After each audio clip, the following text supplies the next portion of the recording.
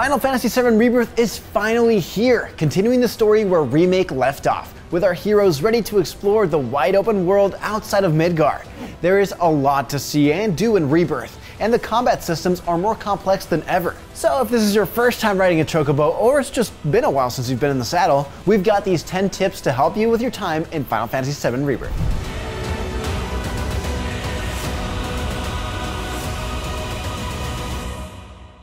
Presented by the United States Air Force, where great starts happen, from launching a career and making lifelong friendships to becoming a better you.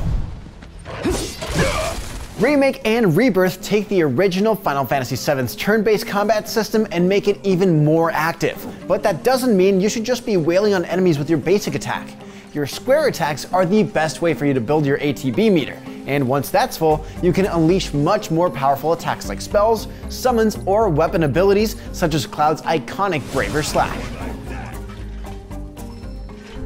Early on, you can buy the Assess Materia. Using this ability in combat gives you the keys to defeating each enemy you find, allowing you to discover an enemy's strengths and weaknesses, as well as how to pressure or stagger each foe. You'll also learn information like which items the monsters will drop.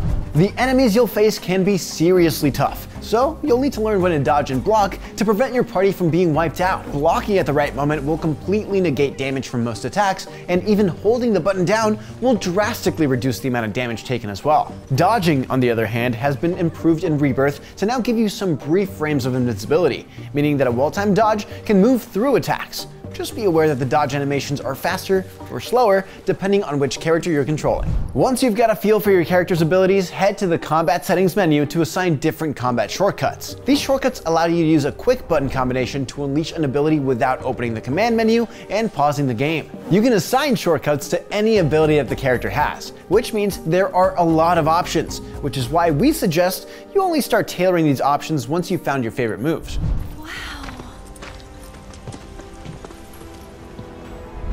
Once you've experienced the City of Calm, you'll be let loose on the grasslands. You're pretty limited in what you can do out here until you reach certain story moments though, so we recommend following the objective markers closely until you reach the Chocobo Ranch and complete the tasks they set out for you. This will unlock many open world activities as well as Chocobo travel, which is much faster and more convenient than traveling on foot. Folios are a new way of developing your character's different skills and attributes in Rebirth. You earn skill points by acquiring certain items and leveling up your characters, and you can then spend these skill points at folio machines or bookstores to improve your characters. Skill points can be refunded at any time, so feel free to try certain folio unlocks in different combinations to find your favorites. You won't have enough points to unlock everything at once, so use these menus to tailor your party towards certain roles or abilities as you see fit. Folios are also where you can unlock new synergy skills and abilities, which are another new mechanic in Rebirth. This new synergy system allows your party members to team up in flashy and dynamic ways mid-combat depending on the type of synergy used. Synergy skills can be used for free as individual moves by holding block and then pressing the corresponding face button. Synergy abilities require your characters to have built up some synergy charges by using normal abilities first. Then, once both characters have enough charges, they can unleash a devastating team-up attack that not only deals massive damage, but also provides those characters with a unique bonus that can drastically change how you fight. These bonuses could raise your ATB segments from 2 to 3, grant infinite MP for a limited amount of time, and more. So get familiar with these new skills to get the leg up on your opponents. You'll probably have noticed that you can change your party around in combat settings, and even create 3 party presets that you can quickly switch between as well. But did you know that you can swap between these presets without pausing the game? To quickly swap presets, open the command menu while outside of combat. Then press R1 or L1 to cycle through your different party options. It's as quick and easy as that.